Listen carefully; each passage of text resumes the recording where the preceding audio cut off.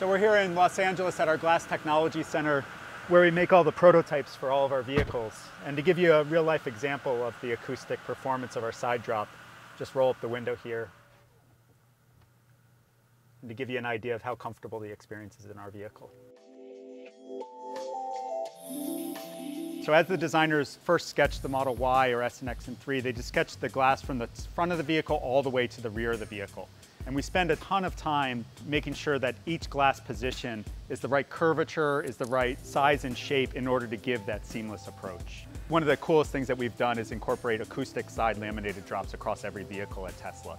So what this consists of is a glass sandwich. You have a glass outer and a glass inner, and in between an acoustic dampening layer for road noise, wind noise that the customer will experience and make the inside occupant feel quieter.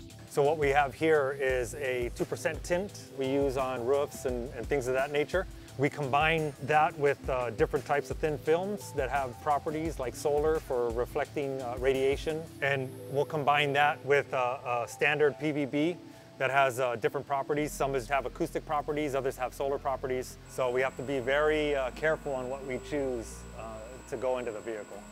As we look at these large pieces of glass, safety is a huge consideration. So we work with our exteriors, our closures team on making sure it is very safe for our occupants. For things like rollover, roof crush testing, then we go into the thermal aspects to make sure it gets the best thermal performance. The roof itself absorbs 99% of the UV radiation coming in, so it's amazingly safe even though you have this large open experience inside your vehicle.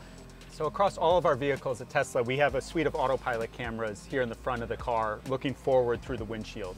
So in a sense, our windshield is becoming a lens in front of the camera, and we focus on things with distortion as well as working hand in hand with our autopilot team on functionality, heating function, as well as diffraction of the images that are coming in. And I would say it's part of the way that we're leading the industry and setting the standard for autopilot functionality and the glass quality that's required for autopilot.